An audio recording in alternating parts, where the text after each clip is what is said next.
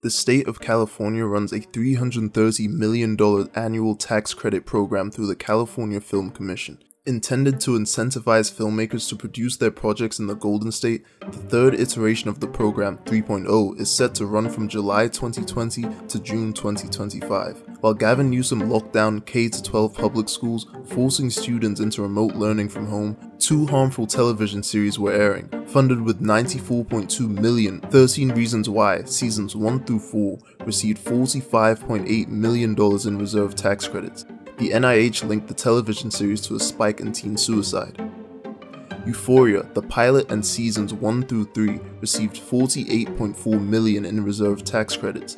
The television series came under fire as soft porn for teenagers, glamorizing sex, violence, and drug use in a high school setting. And although the governor and his wife, Jennifer Siebel Newsom, have made teen mental health a top public concern, neither spoke out against either series. But that's not surprising when you follow the money. 13 Reasons Why was distributed by Netflix and produced by Paramount.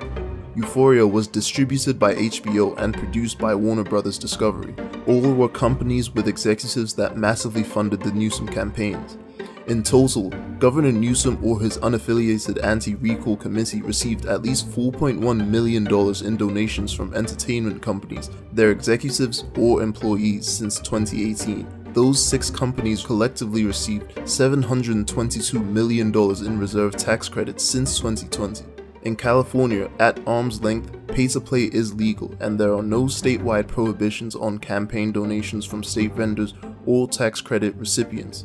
In January 2023, Gavin Newsom proposed extending the program for another 5 years at $330 million per year, a total of $1.65 billion.